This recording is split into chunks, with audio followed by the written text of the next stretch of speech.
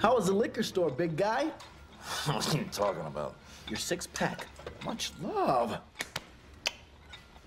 I don't know what you're talking about there, Butch. I don't know if you're sucking up to me or making a pass at me, but I say you skip it and we continue in our state of mutual disdain. Dr. Cox, you got it all wrong, man. I don't disdain you. It's quite the opposite. I deign you. Yeah. I think if you get to know me better, you just might deign me too. Here, that's interesting. Of course, it's gibberish, but it's interesting nonetheless. I'm gonna go ahead and pass, and here's why. You're a typical surgeon, and as a rule, you guys are insensitive and egotistical, and you have the sense of humor of about a fourth grader.